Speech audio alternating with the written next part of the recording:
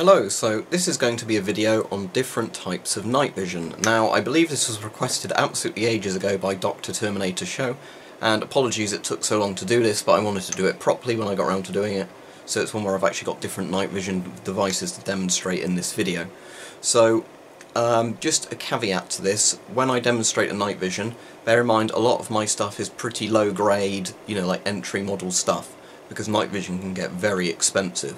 So, this is going to just kind of be showing you, if you imagine each of these devices, you can get stuff that looks far better than each of these in each category, but it should at least, show you the different types of night vision available.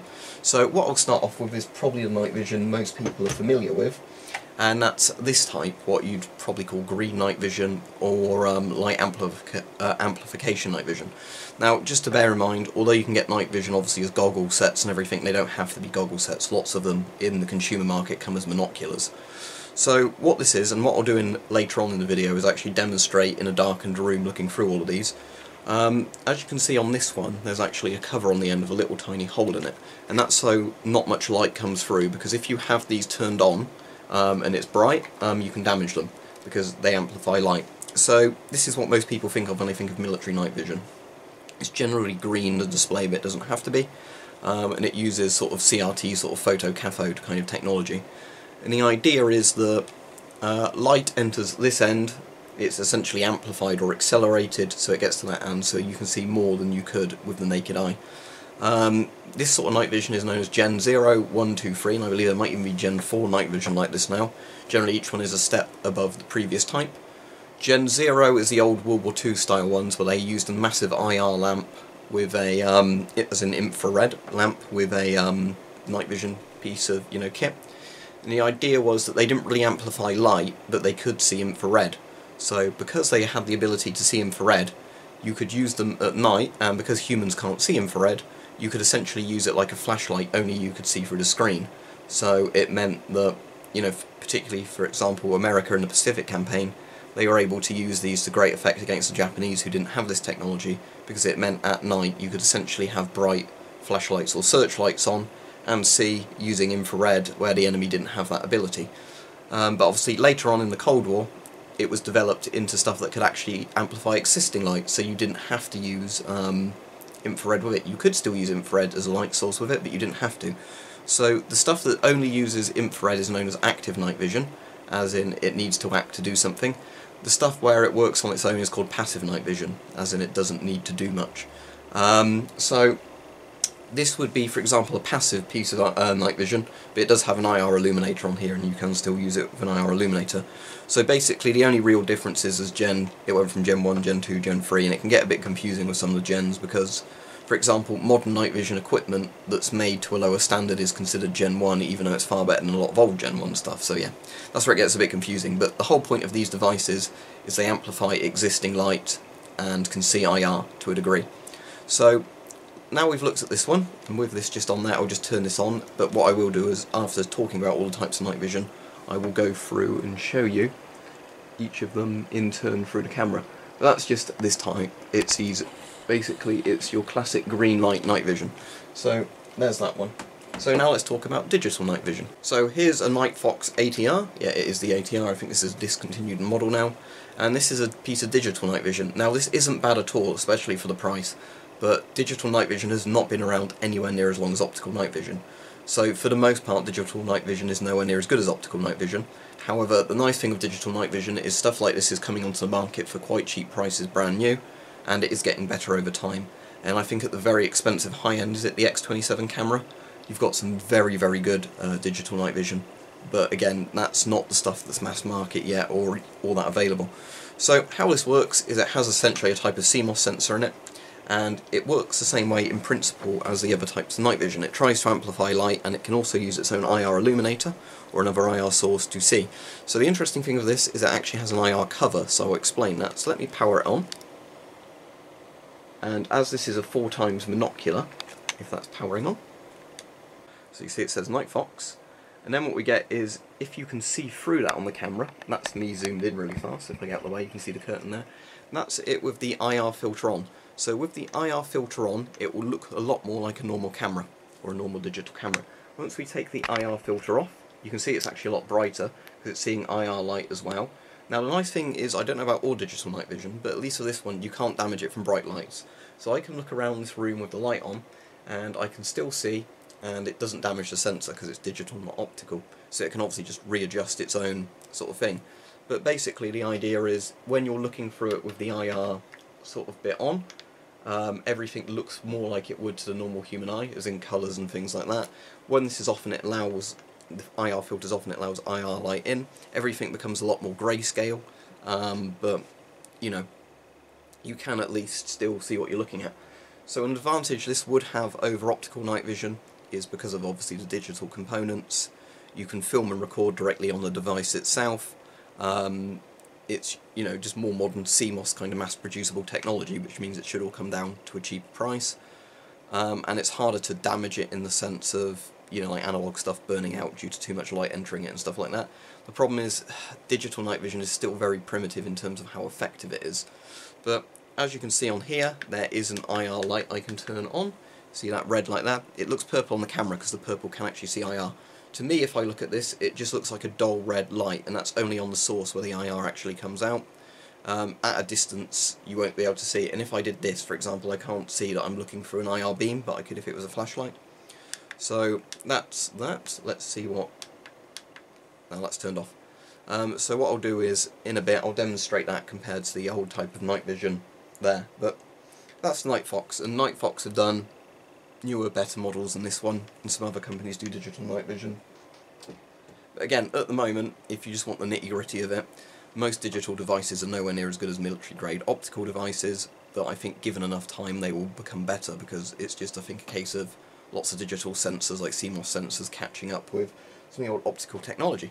Now, one that you know I'm a massive fan of is the FLIR. Now, this does not amplify light or anything like that at all. The FLIR is a forward-looking infrared camera. And what this sees is long-wave infrared, not short-wave infrared, which is heat. So it's a thermal camera, put simply. The reason this works at night is because you don't need visible light for a FLIR to work. It can work if there's no light whatsoever. The FLIR sees heat, which means you can navigate via it at night and see things at night, because anything that gives off heat will be seen by the FLIR. Now, the disadvantage to the FLIR is that it's harder to navigate by it in the sense of everything's a lot more reliant on temperatures. So if you went out and it was a cold night, and it wouldn't matter how chilly it is, you know, to you, if you had an old optical night vision thing, assuming it would turn on the work or the digital night vision, you could look around and probably work out where things were, because it's still seeing, even though it's not necessarily light on the visible spectrum that you would see as a person, it's still light as we kind of know it. With this, because it sees thermal signatures, if it's cold and everything's got to a similar temperature, you'll have a harder time judging where outlines are. So let me flick the FLIR on. The nice thing with this FLIR Scout is it does have different colour palettes, so it has quite a low resolution display. Now the more expensive FLIRs so you can see I'm white hot there, and you can maybe see the curtain behind me, the different colours. So let me just put it on one of the colour gradients. I will put it on probably Rain, because that's like Predator Vision 1. So you might be familiar with that, so you can see my face like that, you can see obviously the hotter and cooler parts, and you know, you can see stuff behind me. The issue is with the FLIR, say I look through it at this room, is it's much harder to work out what things are, and you also can't see patterns. So if I look at the carpet, for example, with the FLIR, I can't see what pattern is on the carpet because it just literally sees it all as one temperature. If somebody walked across it, you'd see their footprints on it, but you can't see it as you'd see it. So the FLIR is kind of hard to get to grips with until you know how thermal cameras work, because it doesn't work how you think it would work. There's lots of things you take for granted. Another disadvantage of this, you can't see through glass with it, or at least not very well, because lots of glass bounces off long-wave infrared.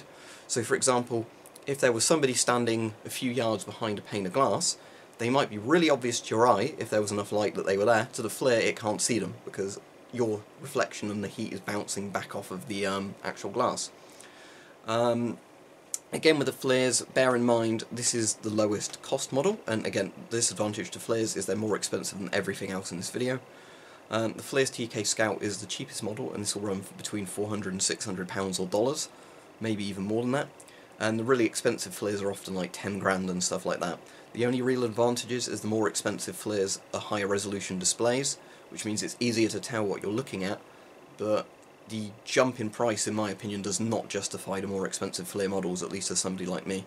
If you can get one, you know, at the bottom end for £400, for example, like this one cost me, that, you know, has a 240p or whatever display, but then for a 360p display you have to pay like £2,000 more, no thanks. But again, for actual military and police applications, if they're not worried about that sort of money, you know, it's not a problem. But that's the FLIR. So as I said, the FLIR sees heat rather than everything else, so it means even if there is no light, you can still work out where things are, especially people and animals. So it's easier to spot a person using a FLIR, but it's harder to navigate because everything is a lot more controlled by the temperatures of things.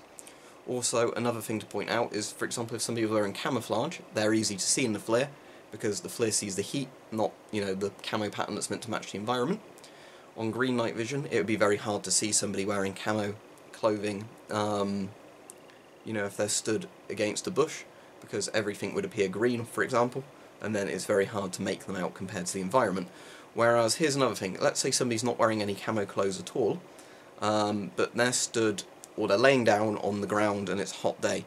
If the ground is a similar temperature to their body heat, it's hard to see them with a FLIR, because they appear as a very similar colour or gradient to the ground.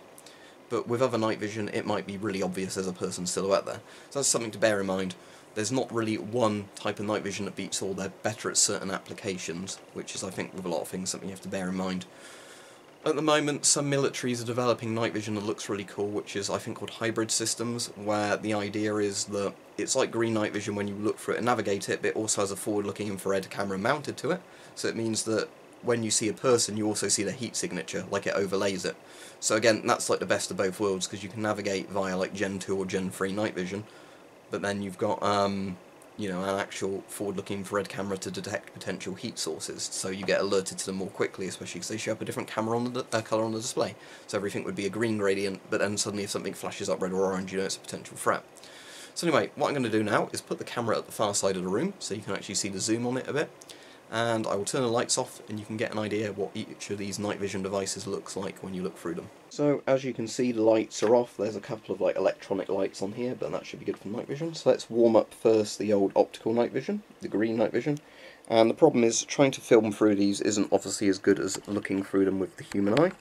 But there we go. So you can see the riot armour over there. You can see where the curtain is and the light coming through the window. You can see the sort of Soviet display up on the wall there.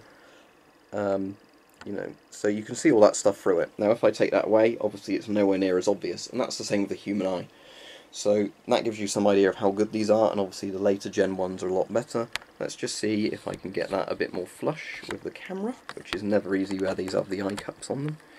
If I zoom in slightly, there we go, right. So unfortunately the camera will probably try and autofocus and mess everything up, but let's just use the riot armour for example.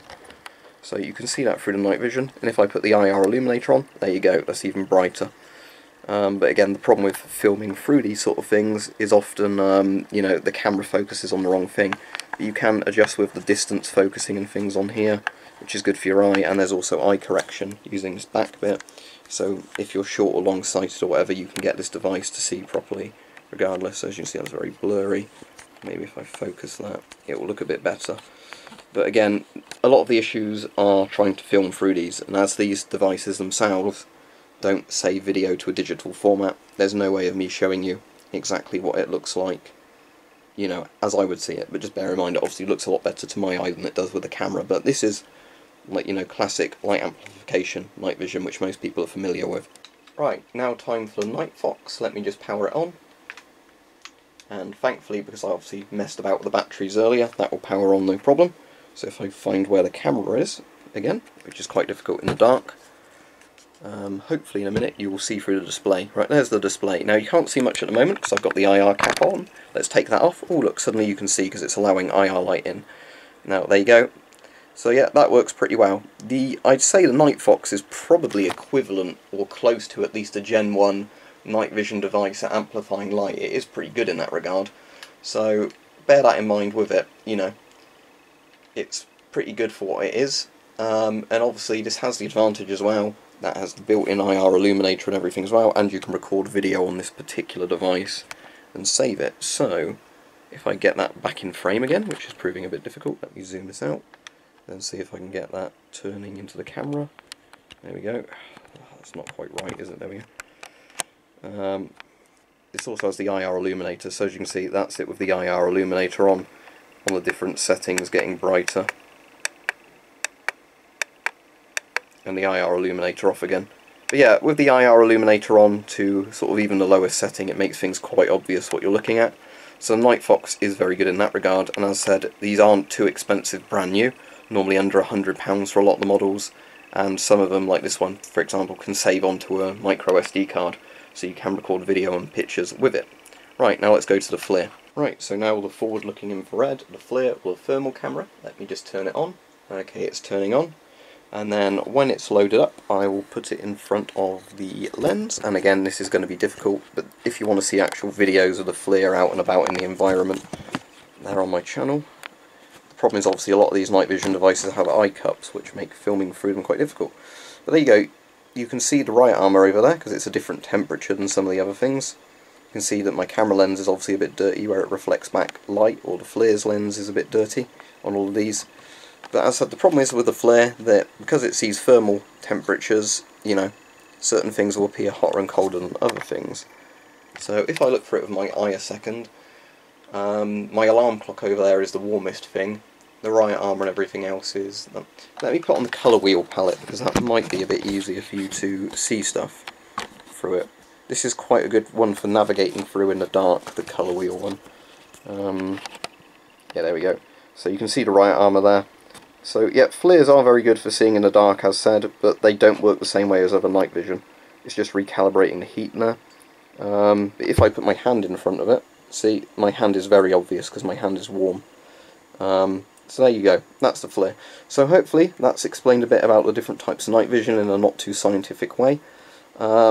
Bear in mind these obviously all look better if you're looking through them in person, not through the camera, but I wanted to show them all through the camera rather than the ones that do on board video, because otherwise they'd appear much better than the other night vision, where in certain ways they're not.